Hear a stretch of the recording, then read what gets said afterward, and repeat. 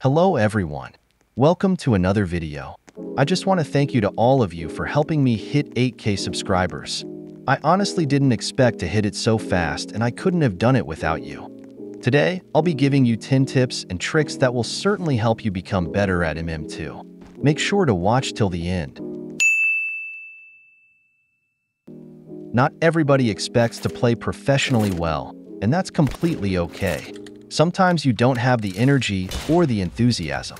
That's why warming up regularly playing MM2 aim training games can give you an advantage before playing the real MM2. A game I recommend is the MM2 Aim Trainer by NotBlue. It has a variety of different maps and challenges to choose from, including campers, spam jumpers, and exploiters. But try start with easier challenges, then increase the difficulty over time.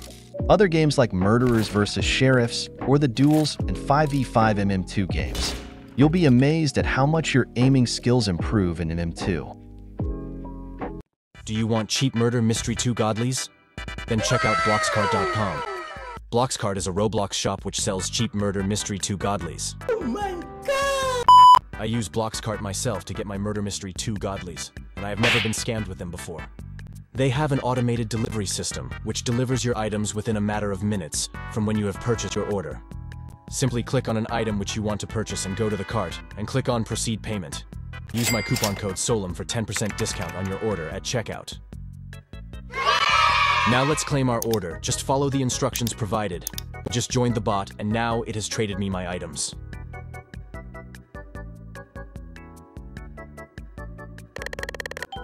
Make sure to check out BLOXCART using the link in description, and use code SOLEM for 10% discount.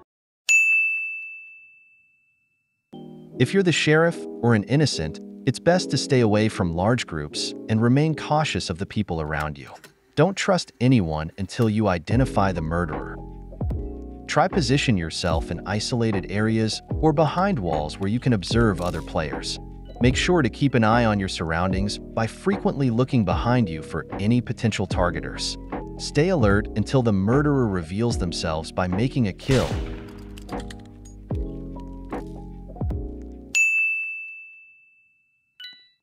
The sheriff is the only player that could save the day, so staying close to them increases your chances of survival.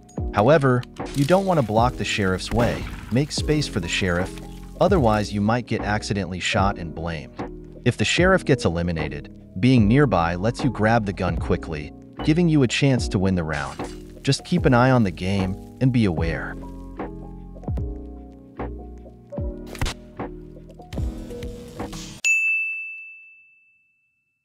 I've been seeing many beginner and intermediate players not throwing their knife when they're murderer, so I'm going to show a quick tutorial for those people. The throwing mechanic works on both mobile and PC.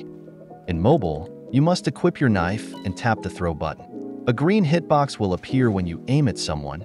Use that to throw. On PC, you can throw by pressing the E key or right-clicking. Then, use your mouse to aim and throw in the desired direction. Practicing this mechanic can really improve your murderer skills.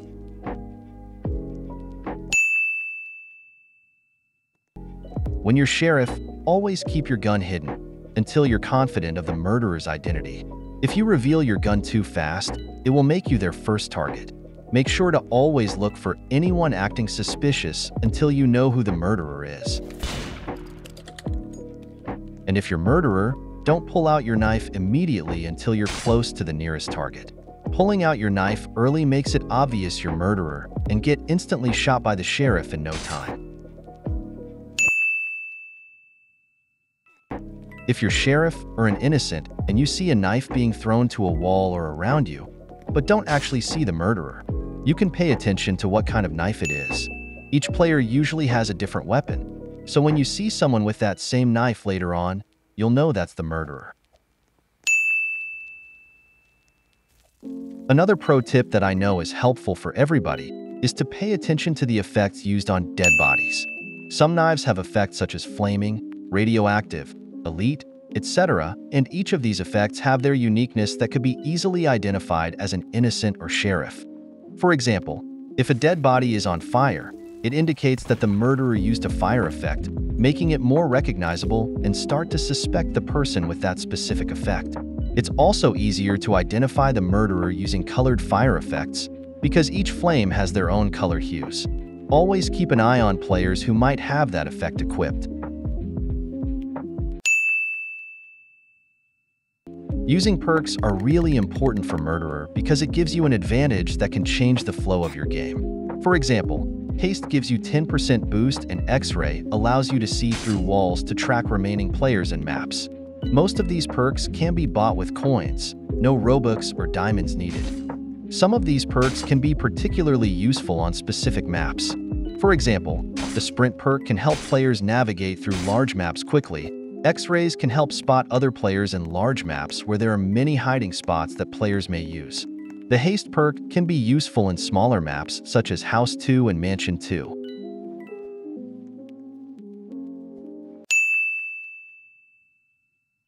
Understanding the layout of the maps helps you to know where to hide or where to find players. The more you play MM2, the more you are familiar with the layouts. I suggest you should take time during the rounds and explore the different maps, looking for hiding spots like secret rooms and efficient routes. You could also spectate other players to see where the players are hiding, so it could give you more knowledge of the maps. Using shiftlock centers your arrow cursor in the middle of the screen that basically gives us a better perspective. It helps us seeing through walls and peek around corners safely without exposing your whole entire body. This is useful for spotting wall campers and observing at areas that can't be spotted without shiftlock. I sometimes use shiftlock to fit into tight spaces that could be useful for shortcuts like between the boxes in Factory 2. Very useful since it stabilizes your screen and fixes your camera angle.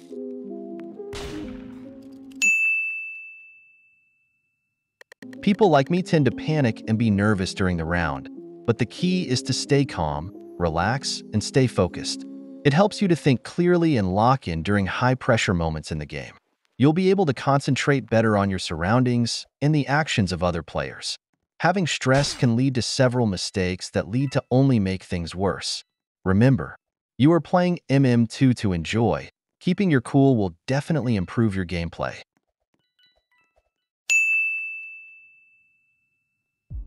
To beat a camper in MM2, here is a simple tip that I use.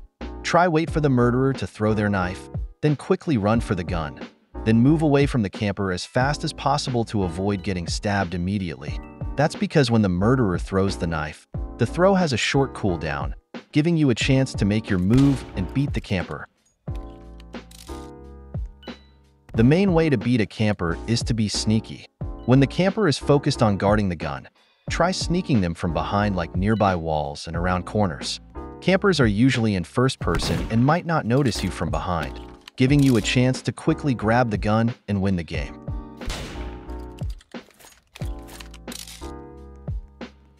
Try to be unpredictable with your movements. Timing is key when beating a camper. Try to come out of nowhere when and where the camper least expected.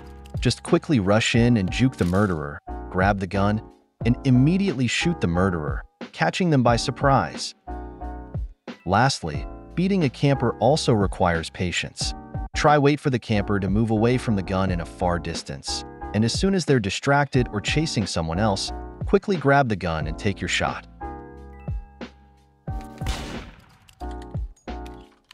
And that's all the tips. Thank you for watching.